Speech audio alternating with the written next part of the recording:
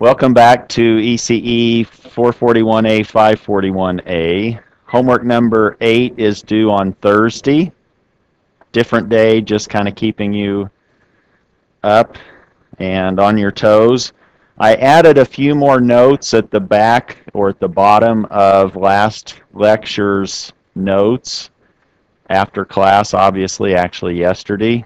And it's on system identification. It will allow you maybe to better understand or do better on homework number 8 when you're trying to extract a transfer function from the Bode plot diagram itself. Lab number 3 is due a week from Wednesday, as are many other of the assignments and projects or tasks that I would like for you to complete. Project, if you're in 541A, is due on the 7th. Teacher course evaluations, apparently you're getting all sorts of emails, not from me yet, but maybe in a little bit, but that's due also a week from Wednesday. And the final exam is a couple of weeks from tomorrow, I believe, on the 13th of December. It's on a Tuesday, and it's at 10:30. What we want to do today is talk about designing controllers using the Bode plot. And the first one that we're going to look at is the phase lag controller. We'll talk a little bit about when we might want to do that, the concept, and since everybody's probably familiar with recipes after this long break, we'll create a recipe for doing this. And actually, Bode plot designs are more recipe based than maybe the root locus. The root locus, you maybe were thinking, oh, what? There's too much flexibility or too much variety, too many ways to solve this. The Bode plot designs are a little bit more prescriptive. You can sort of step through those, but you need to know what you're doing to make that work. And we'll go through an example, and I may have to provide some additional material after class, so stay tuned in terms of Bode or MATLAB material that might be helpful for stepping through the design process. Here's a recap of a phase lag controller, and one of the phase lag controllers that we've already looked at relative to, these are not really new concepts. We've done them in the root locus design, but in the root locus design, one of the controllers that we used quite frequently was maybe a PI controller. There the pole was actually right on the origin. In this case, it could be at the origin, or probably in a generic sense, the phase lag controller, the pole and zero are very close to the origin, but it's that separation between the pole and the zero that we're interested in to allow us to adjust the gain. But they are very close to the origin, and they are really designed to allow us to enhance the gain, but it can allow us to slow down the system response. Our system may be slower after we introduce the phase lag controller. So if we can tolerate, or if we're allowed to slow down the system, if we can accept a slower system, what does that maybe mean in terms of the Bode plot magnitude response? If we can actually tolerate a slower system, what does slower mean relative to the magnitude plot of our Bode diagram? Or how can you translate speed and the Bode plot? Or, how do I want to say this without giving it away? I'll just give it away. So the 0 dB is a magnitude of 1. And where your gain curve, magnitude curve, is crossing that 0 dB line gives you a feel for how fast your system is. If you move that 0 dB crossing frequency to a higher frequency, your system is faster. If you move it to a slower frequency where your magnitude plot crosses 0 dB, you will actually have a slower system. So what I'm trying to say here is if we can tolerate a slower system, then that allows us, or we can reduce what I will call the gain crossover frequency.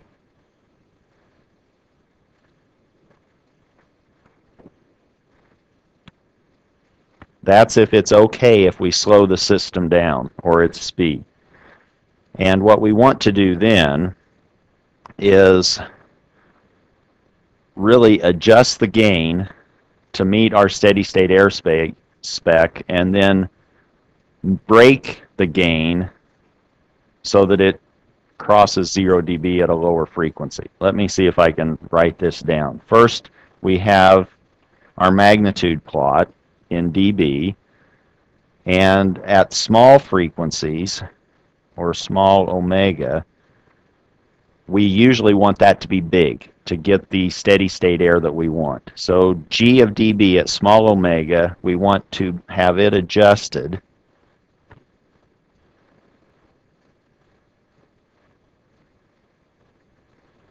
to satisfy the steady state air condition or specification. That then, in our particular case, sets the magnitude K. So the Bode plot, if we're comparing the Bode plot design with the root locus design, a lot of times we focused on the root locus design with our dominant closed loop poles. We were worried about the transient response, and sort of as an afterthought, we checked our steady state air. With Bode plot, we start with trying to fix our steady state air, and then we sort of worry about how good our transient behavior is. So we're just sort of flip-flopping those particular desired characteristics. Suppose we have a magnitude plot that looks something like that, and let me put a 0 dB line in here.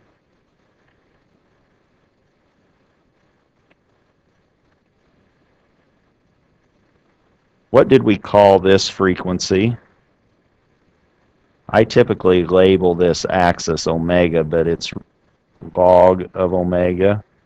What did we call that frequency where the gain curve crosses 0 dB, or in actual magnitude sense, your transfer function G, not in dB, but just G, magnitude is 1. What did we call that frequency where the magnitude is 1, or where in dB it's 0 dB? What did we label that?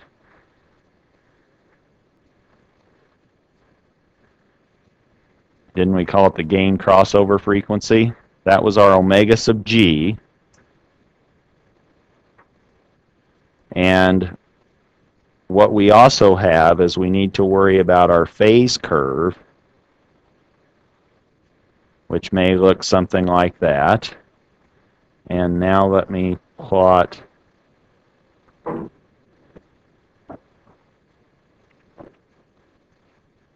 my 180-degree line.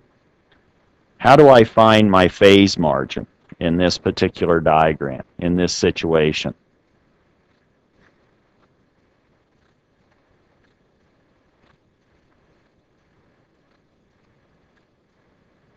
No one remembers? What was the question? So here is the phase of G and the magnitude of G, and we had our stability margins are determined by this magic number, -1, or 1 at an angle of -180. So we're actually interested in two different frequencies.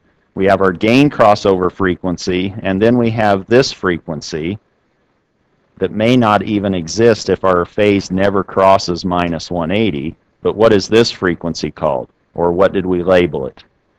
The phase crossover, omega sub p. And then, from those, we look at the two different curves at the same time. Meaning, for omega sub g, that's when our magnitude is 1, and now we want to know how close are we to -180.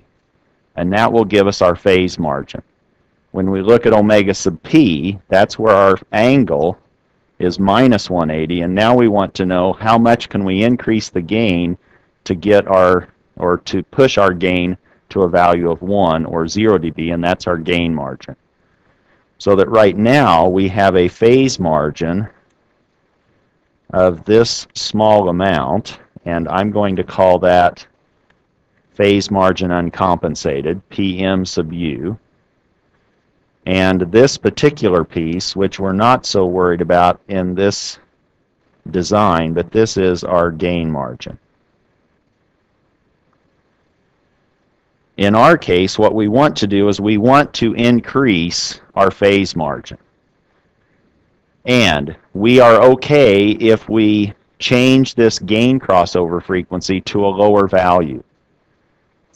And a way to do that, or to make that happen, is to introduce a pole and a zero. If we introduced a pole way back here, and then a zero,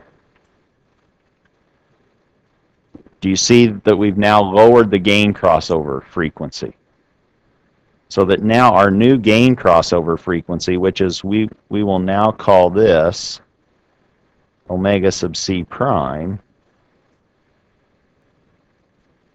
this now allows us to have a much bigger phase margin. And we will call this phase margin compensated. But if we start introducing a pole and zero, does that modify the phase curve? It does, doesn't it? But the phase curve, or the phase, is changed a decade before and a decade after the breaks on our pole and zero. Meaning, a decade before we start introducing the pole, here is where we had our pole, and here is then the zero. But a decade before that pole, we start decreasing our phase, and then a decade before the zero break, our zero phase starts kicking in. And what happens is we want this phase curve to not be too much different than what it originally was in blue by the time we reach our desired phase margin location, or the omega sub c prime. And because of that, because we know that our straight line approximations still give us, in our straight line approximations, we're saying this phase has changed over 2 decades. In fact, it's changed it a little bit more than that in reality. And so at those 2-decade extremes, it's maybe plus or minus 5 or 6 degrees different from the actual zero that we're assuming, or minus 9. This particular distance, then, we want to accommodate by introducing what we will call a safety margin in our design process or in the recipe. But if we are going to make our gain curve cross at omega sub c prime, we have to lower our gain by this amount. And that's the attenuation that we need to introduce by the pole zero separation. This is then our attenuation that's needed. That's the description with pictures of what we're doing by introducing a pole and a zero to give us a new gain crossover frequency.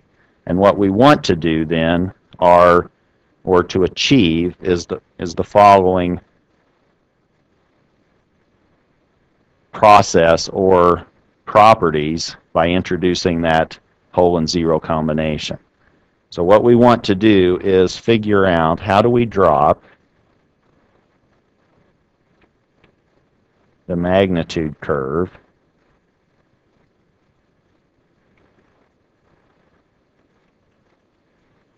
to allow the new magnitude, which now includes our controller. That's why I now have G sub CG inside the brackets or the vertical bars for our dB to cross 0 dB at omega sub c prime.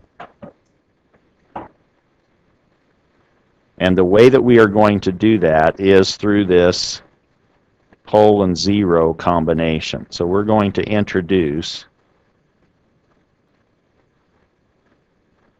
a pole zero combination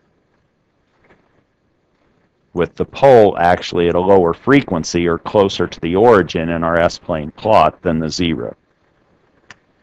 But when we're doing that, what we want to do, or really keep from doing, is influencing our phase curve at that crossover frequency. We would really like the phase curve to not change at our new omega sub c prime. We don't want to change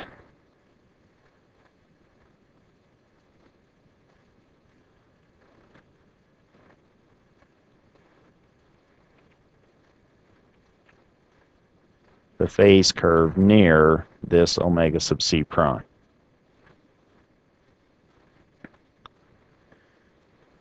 With that constraint, if we don't want our phase curve to be changed theoretically at all at omega sub c prime, how far back in frequency do we need our zero to kick in? If we were just thinking in terms of our phase changing 1 decade before and after the break, and we say it's done a decade after the break, then we're saying that we really want to have our zero kick in a decade before omega sub c prime. Then once it reaches a decade after omega sub c prime, it no longer is influencing our phase curve. If we do not want to modify our phase near omega sub c prime, then we want to, in our design process, we want to place the controller zero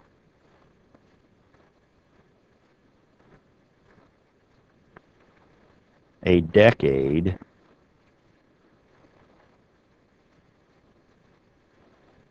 before omega sub c prime.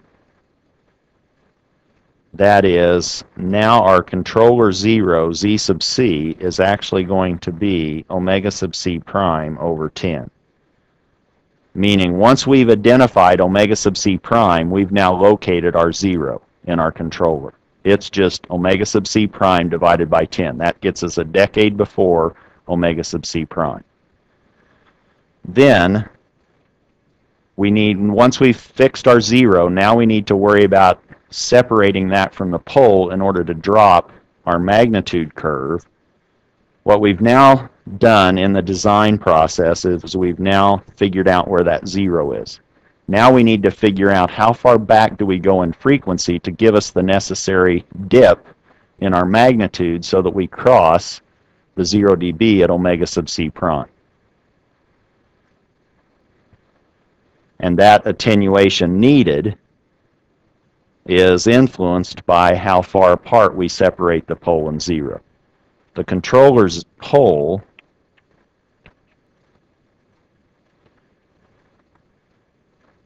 is at a low frequency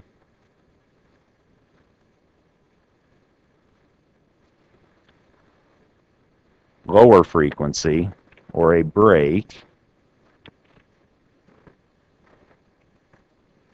than the controller zero, and the difference or the distance between the pole and the zero, or the pole zero separation, is determined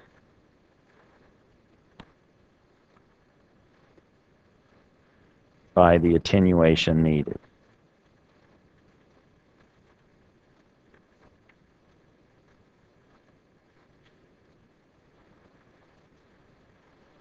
Those are the two underlying properties of this phase lag controller design after we've allowed for the selection or determined our gain K to achieve our steady state air spec.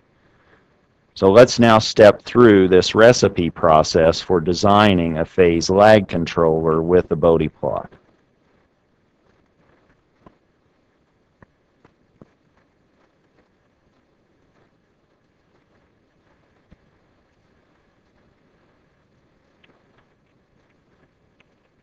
And now G sub C, we're going to assume that our gain has been done prior to finding the zero in the pole. So we're not going to include the gain in our controller. We're already assuming we've set that with our plant, and we've used that to determine our first Bode plot, or the uncompensated Bode plot, as I will refer to it in a minute. But this is now one way of expressing our controller's transfer function in terms of a zero factor in time constant form and a pole factor, and alpha is giving us this separation between our pole and zero.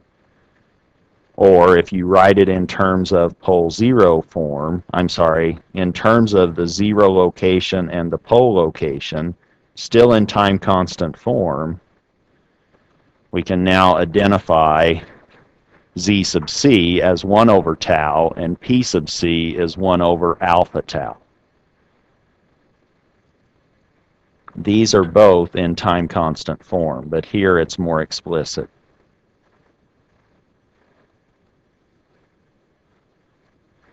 And what we're trying to do is simply find tau and alpha. Our zero is determined, Z sub C is 1 over tau, where our zero now is at minus Z sub C, and the pole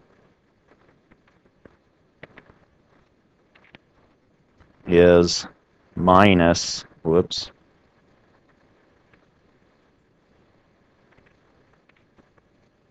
is at minus P sub C, which is minus 1 over alpha tau, which is also minus Z sub C over alpha. We need to then find omega sub C prime after we've fixed the gain K. Then once we know omega sub C prime, we'll find Z sub C by just going a decade before omega sub C prime. And then we'll find alpha from the amount of attenuation we need to drop our magnitude plot. Here's our recipe with that notation. And hopefully we have all the ingredients, because that's always frustrating to start a recipe and then you have to run somewhere to get the flour or the yeast or whatever it is that you're baking. We have everything we need right here. Okay, we have our poles, we have our zeros, and we have our gain. That's what we need. So here we want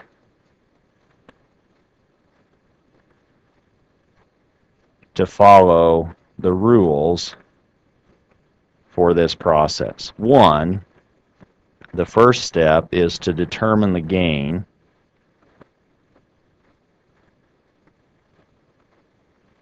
that we need or necessary to achieve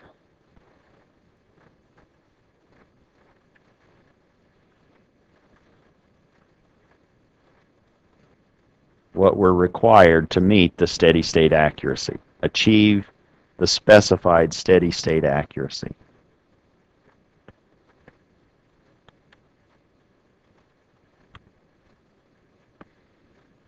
So if somebody says you need an error of 0.1 due to a constant input, then that will determine what K needs to be. Or if you have a ramp input, they may say, I want your error due to a unit ramp to be 0.05.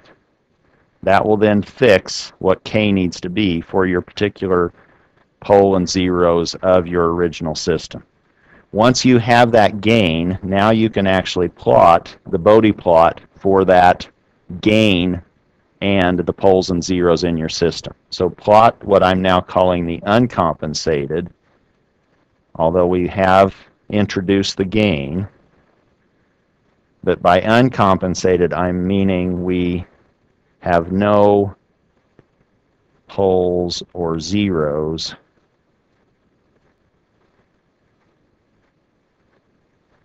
from the controller yet in our Bode plot. So plot the uncompensated Bode plot, which includes magnitude and phase. So I'll say Bode plots using the gain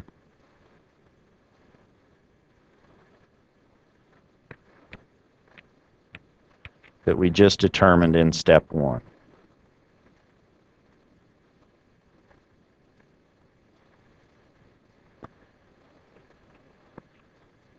Once we have our Bode plots, now you should be able to just read off from the Bode plot your phase margin. And that's what we will call our uncompensated phase margin. So determine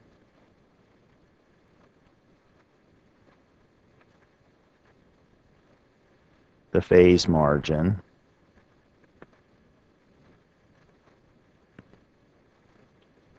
for the uncompensated system.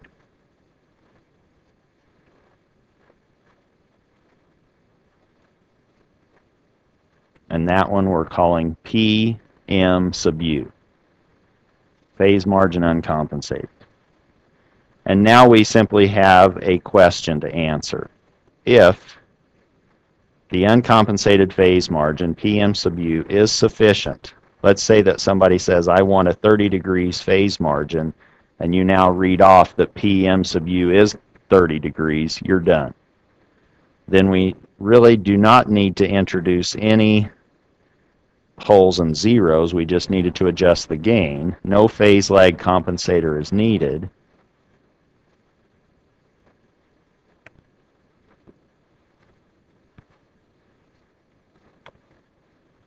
And this is the part that you probably like.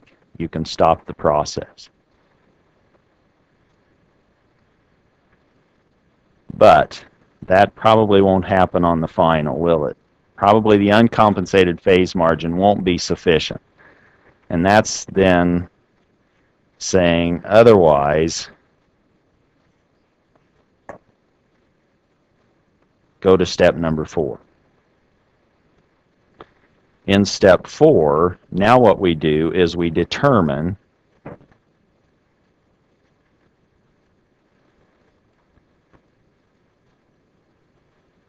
the new gain crossover frequency, omega sub c prime.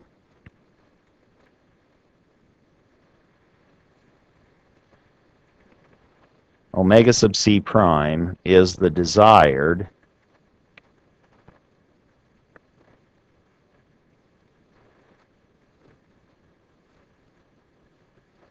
gain crossover frequency.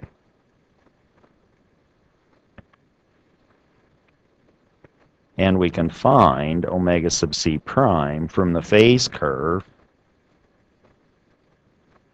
that we just sketched.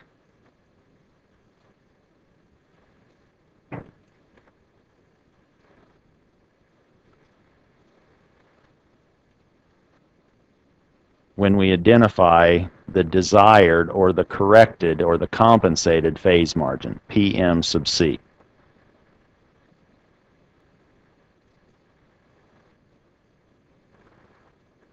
Omega sub c prime is the frequency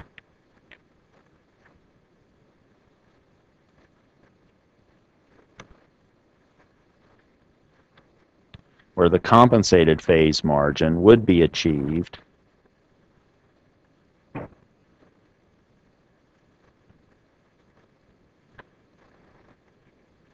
if the gain curve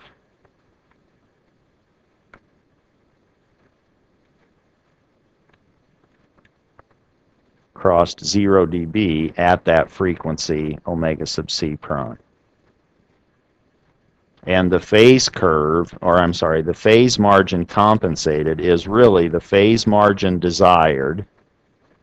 If somebody says, oh, I want a phase margin of 30 degrees, then you actually try to find phase margin compensated based on a safety margin added to that phase margin desired.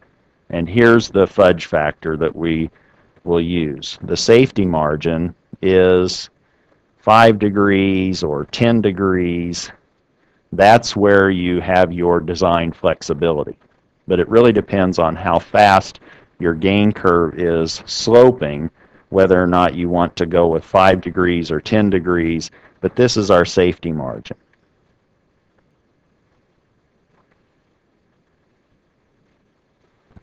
In our case, when we were talking about this, we start with the blue curve, That's our uncompensated Bode plot. And we say, I'm not happy with this uncompensated phase margin, Pm sub u. So we say, well, what would it take to get the phase margin that we want? So we start sliding back, going to a lower frequency, and we say, oh, our desired frequency phase margin is maybe 35 degrees. Let's add another 5 degrees and try to find where our phase curve is 40 degrees bigger than minus 180. So now we're looking at our phase curve. We're trying to find where is it minus 140. And let's just say that that's right here. And now we go up and we find omega sub c prime. That's what we're doing in step 4.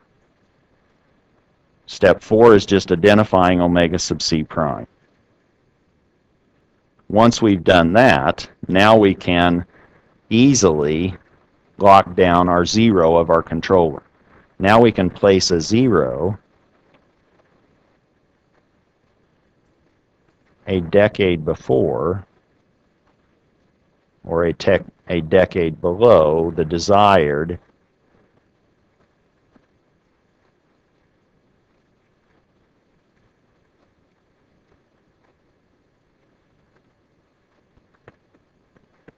crossover frequency omega sub c prime determined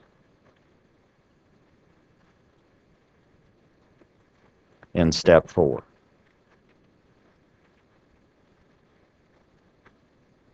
Or z sub c, which is 1 over tau, is now omega sub c prime over 10. So once we found omega sub c prime, boom, we immediately have our controllers our 0 of our controller located. Z sub c is just now a factor of 10 smaller than omega sub c prime. Once we have that 0 located, now we have to find out where do we put our pole. Question?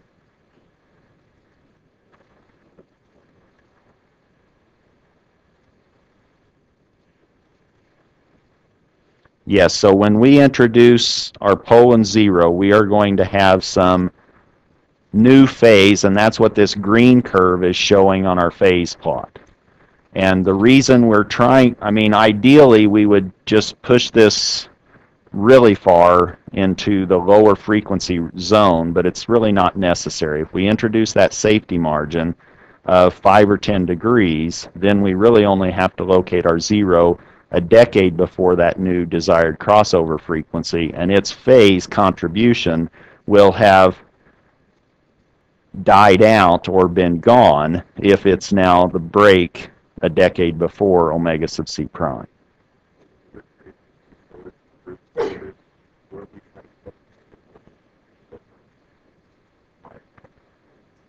So now in our root locus design, we were now concentrating on the location of our closed loop poles, which was influenced by 1 plus G in the denominator. G now is absorbing my plant and controller. So that was now saying that our closed loop poles were influenced by 1 plus G of S equaling 0. So G of S equal minus 1 is where our closed loop poles are. Here, we're trying to actually stay away from that.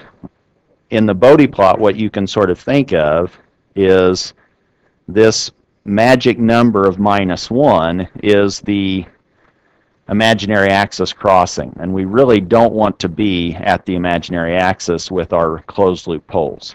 So we're trying to be away from that, and that's what our phase margin and our gain margin indicate. The gain margin and phase margin tell us sort of how far away we are from going unstable in our system. And going unstable was when the actual closed loop poles had a gain of 1 and an angle of minus 180. In the root locus, all of our closed loop poles have an angle of minus 180, but they don't have a gain of 1. So to get us to the stability boundary, we have to have those two playing together. They have to simultaneously be at an angle of minus 180 and a gain of 1. And that's what these 2 points on our Bode plot are showing us.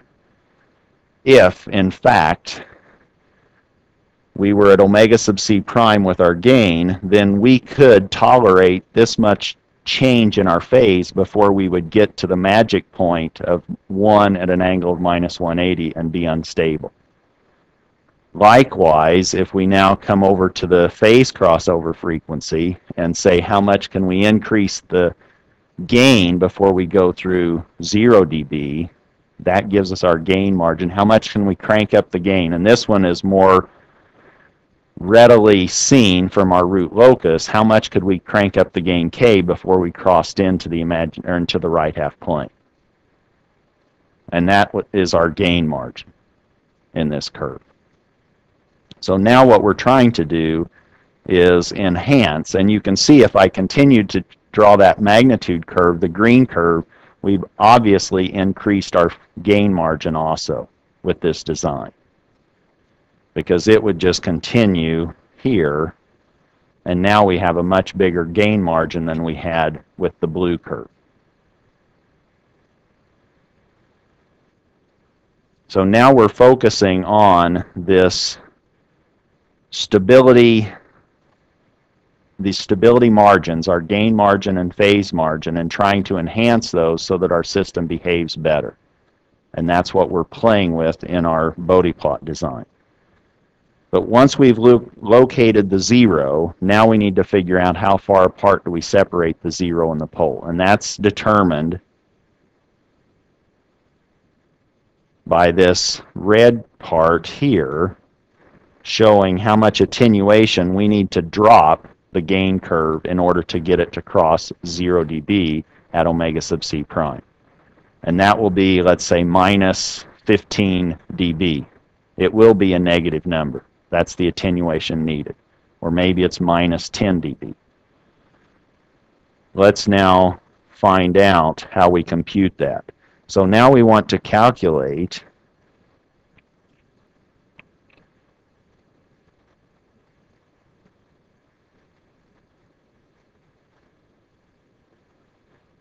the pole 0 separation using the amount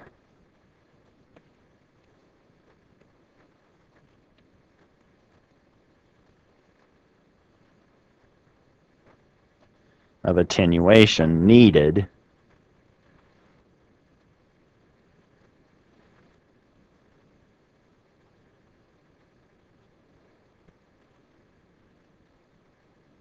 to cause the magnitude curve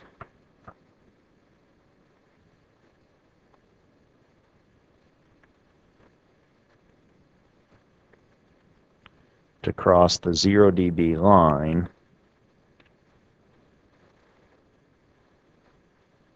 at omega sub c prime.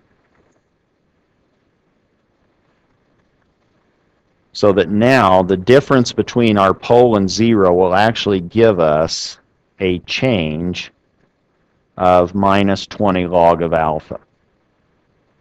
That's the change due to our pole and 0. And we want to now set that equal to the attenuation that we actually need, where this attenuation needed is a negative number.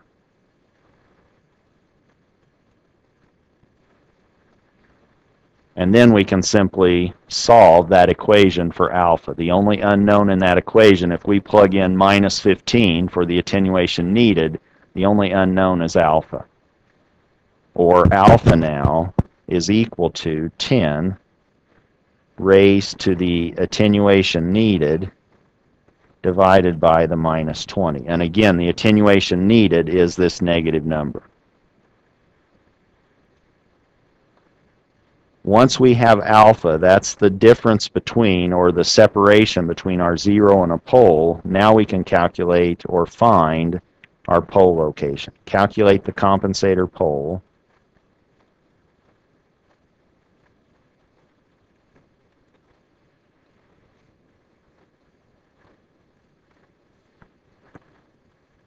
Where it's located using the value of alpha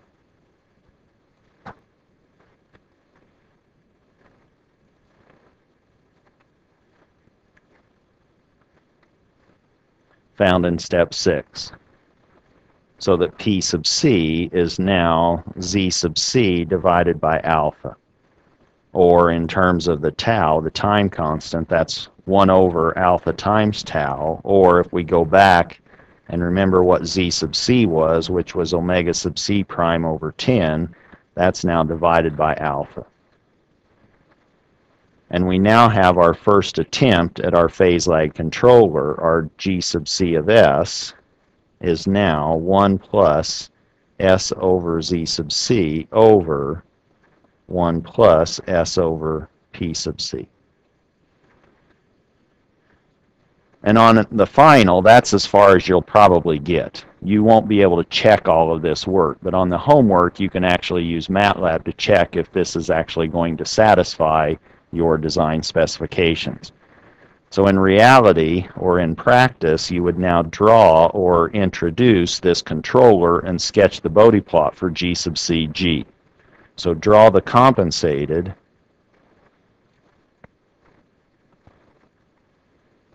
Bode plot.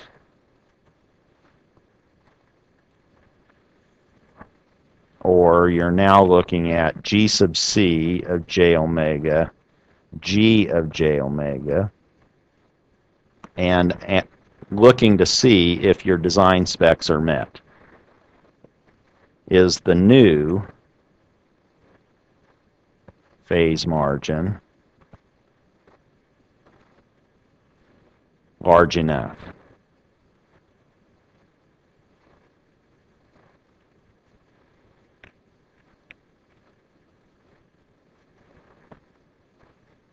If it is, then you can stop. If it's not, then what do we do?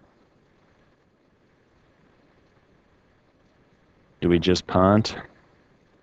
Probably on an exam you do, but what you can say is you can say, I need to increase my safety margin, so I need to drop my frequency back or change omega sub C, make my omega sub C even smaller than it was. Question?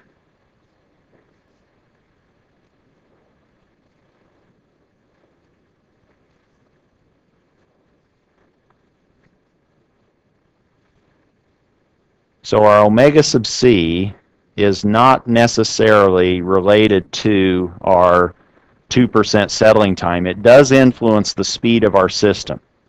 But this omega sub C prime is in the open loop. This is our open loop transfer function, G and G sub C. We would have to put this in the closed loop, say G over 1 plus G, and see what our closed loop system behavior was. But if we make omega sub C smaller, it will slow down our system. So our 2% settling time will get smaller. And that's indirectly related to this 0 dB crossing in our open loop transfer function.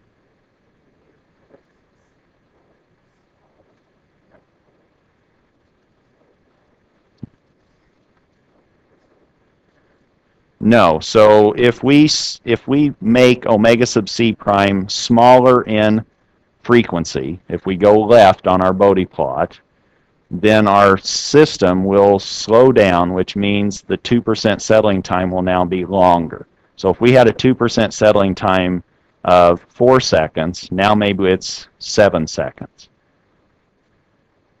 We've slowed down our system by reducing the gain crossover frequency of our open loop system. And that then needs to be put into our closed loop transfer function, which is now this G sub C G over 1 plus G sub C G.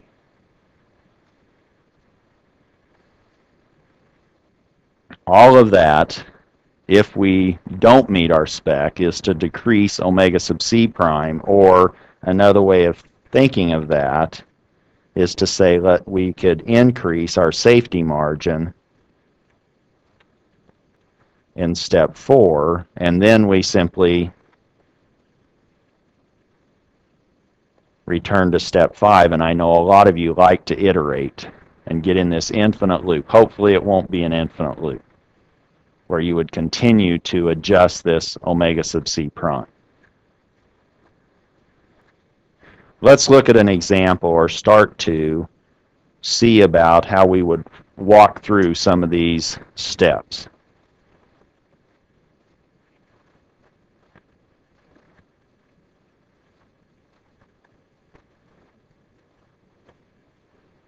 Suppose that somebody now gives us a system, G of S, that's 10K over S, 0.1 S plus 1, and 0.05 S plus 1. And that's already in time constant form. But where are your poles? Can you see where your poles might be relative to that particular system? Do you have any finite zeros?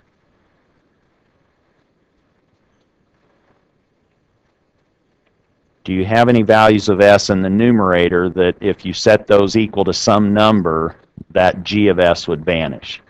No. So you have no finite zeros. What's your pole zero excess? 3. Where's your phase going to end up at large frequencies? Minus 270. Where's your phase beginning at low frequencies? It's not at 0, is it? It's starting at minus 90 because we have that pole at the origin. So those are some checkpoints that you can put on yourself if you sketch this in MATLAB, and you can look at your phase curve and see immediately, oh, it started at 0, it should have started at minus 90 degrees. I've done something wrong. I've input my information wrong or used MATLAB incorrectly. Suppose the design specs now. So if we had this and so stepping back a little bit, if we had this system and we put it in a closed loop configuration, our unity output feedback configuration, and it was stable, and I applied a constant input, what would my steady state error be to a constant input if my closed loop is stable for this system? What would my error be due to a constant input? It's going to be 0 because we have an integrator, a pole at the origin. We have a type 1 system. So we have a pure integrator in our system. We put this in a closed loop. If it's stable, if our closed loop is stable, you put in a constant and your output's going to track that. It's going to eventually get there after the transient, and you'll have 0 steady state error.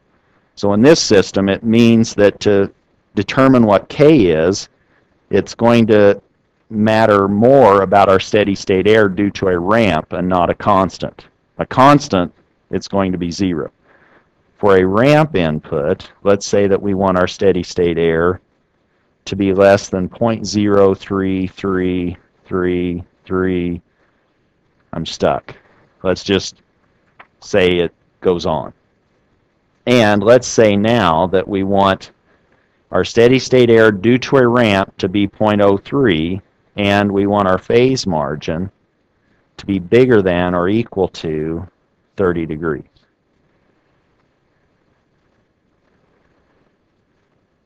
And the first step in this whole process is to first find K. And to find K, we will use this steady state error specification.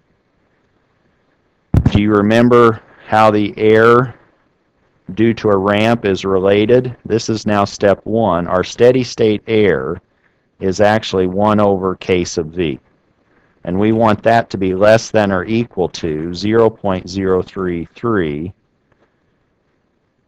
Or this now says, what do we want K sub V to be? We solve that for K sub V. We want K sub V to now be bigger than 30. And this is our velocity gain constant.